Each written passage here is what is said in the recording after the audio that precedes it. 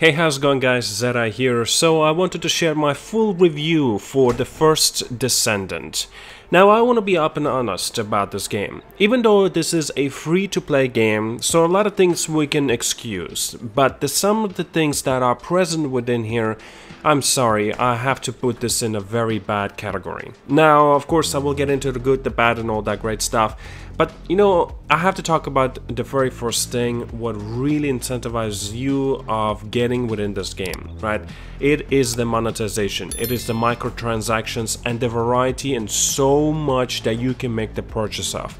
Even the end game things and cosmetics and also including, for example, like consumables or some of the things that you can actually pick up only in the end game if you play it naturally with not paying anything, of course, but then you look up on the store and you can actually make that purchase and you'll be thinking, wait, really? What's the point of this? Like, why can't I grind for this myself?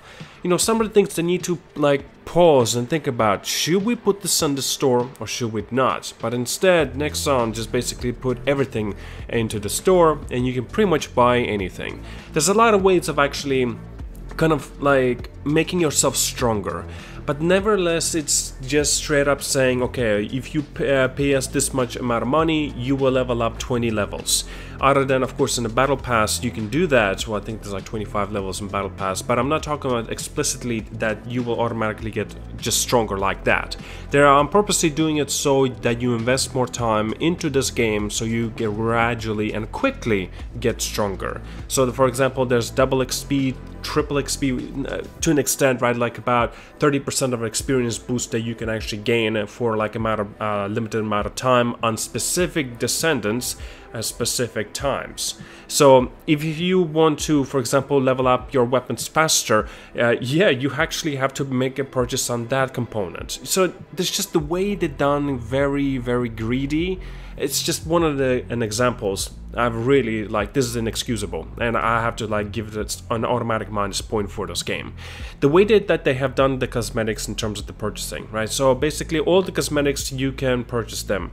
For example, you as Bunny, you're playing as a descendant, the character is Bunny, there's like a very cool cosmetic look that you want to purchase for her. She has a unique suit and then you will notice that, okay, this looks unique, but I feel like I want to change my color. You have to purchase that specific color. Say you want that white color, you'll have to make that purchase.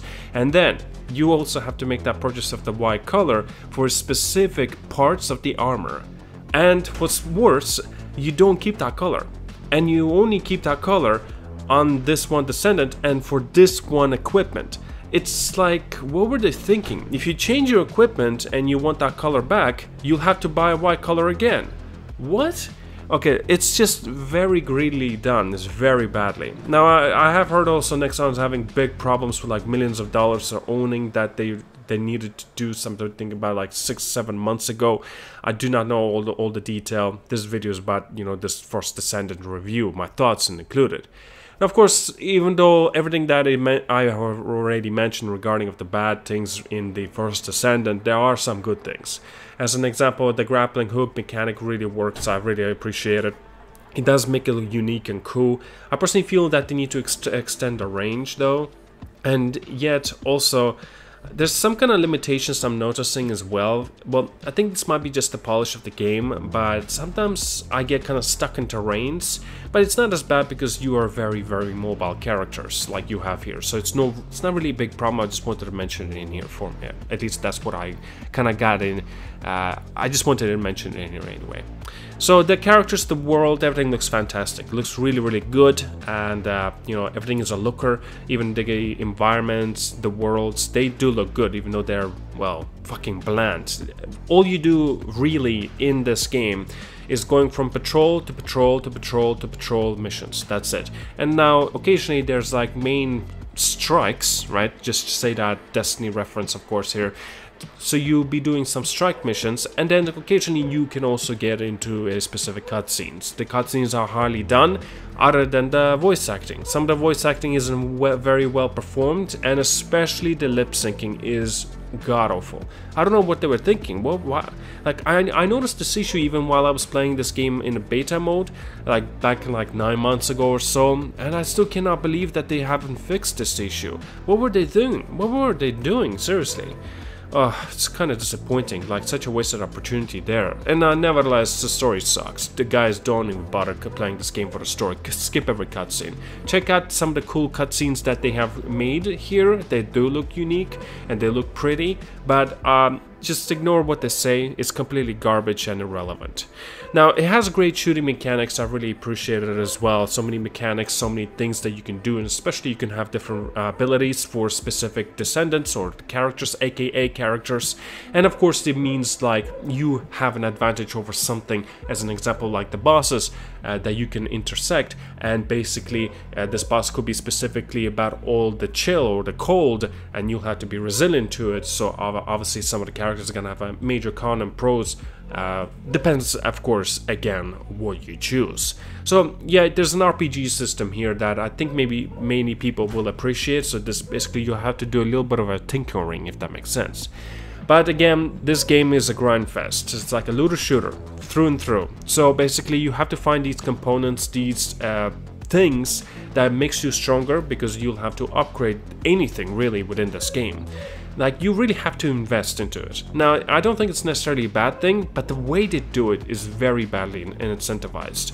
One of the main things that I got completely stuck, it's from a boss named Dead Bride, and she is all about the cold, right?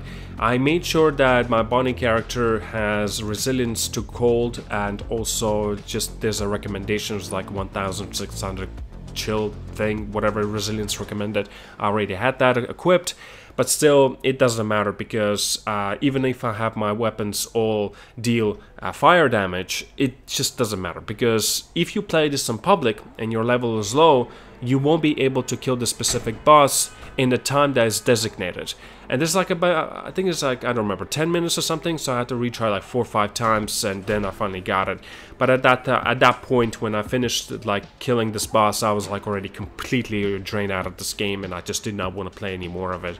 And I was like really like contemplating, thinking about, should I even bother continue playing this shit? Because it was not good anymore. This game got me very bored, because the way that the structure and the missions are done, it's extremely repetitive. It's not a good thing.